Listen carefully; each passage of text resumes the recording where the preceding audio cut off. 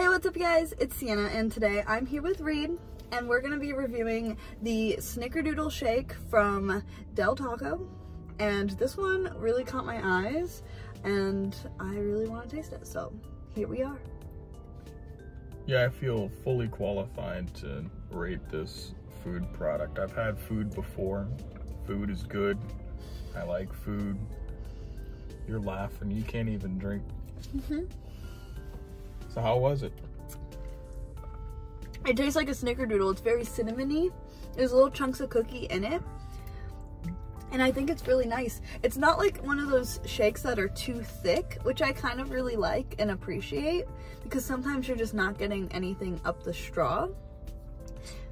I don't exactly know how this happened, but I said cinnamon, and then I said, oh, it has crunch, and then I said, oh, it's not too thick. Mentally, and that's what and then I just listed it all out. It's a very yummy shake. I really like cinnamon.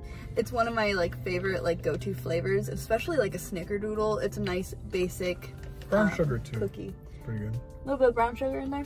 Hell yeah. Yeah, no, that's solid. This is a solid shake. What would you rate it out of 10, Reed? Gosh, as the shake goes, I think an 8.5. I mean, those three are so important. Consistency, like how thick is it? Having that little bit of crunch. I really do like the bit of cookie. Yeah. And I am a sucker for cinnamon and brown sugar. You know. So I'd have to give it a fairly good rating. I was also, in my head before you said your number, going to say an 8.5. Well, then why are there two people in this video? I mean, you know, we're here to give multiple opinions, and apparently we're agreeing. I'm out, guys. Sorry. Alright. I'm not here anymore. Just ignore me. If you guys like this video, please give it a big thumbs up. Comment below your thoughts on this milkshake, if you've tried it.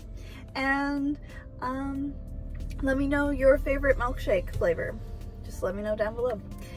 Make sure you subscribe. I post new videos every Monday, Wednesday, and Saturday, and I will see you guys next time. Bye, guys.